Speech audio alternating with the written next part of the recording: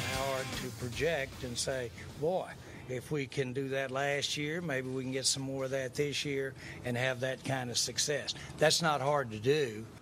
Cowboys training camp 2015 is open for business. That was the owner, Jerry Jones, fresh off of hip surgery as he entered into his 27th year as the Cowboys owner and GM. And you know what? It has been a while since the Cowboys have had this good of a team coming back with a real shot to make some noise. They have the quarterback in Tony Romo, the offensive weapons with Des Bryant leading the way, and the best offensive line in the entire NFL. Now, the defense got a lot better through the draft and free agency, so the pieces are there for this team to be a contender in the NFC conference, and Jerry Jones says now it's time to make that happen.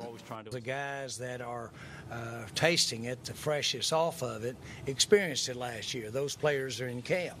We're not having to sit here and talk to guys about how it was in 1990. These guys that saw what hard work, saw what this type situation will do. So there's I'm not going to call it naive, it's just an attitude of let's just get out here, let's go to work. Good things can happen to us.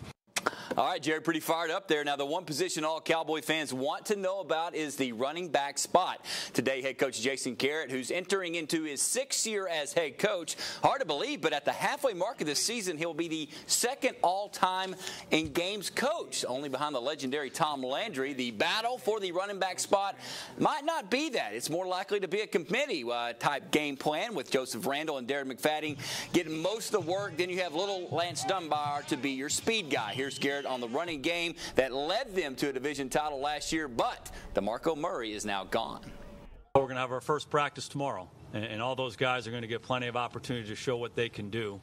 Joseph Randle in a backup role did a good job for us last year, took advantage of his opportunities.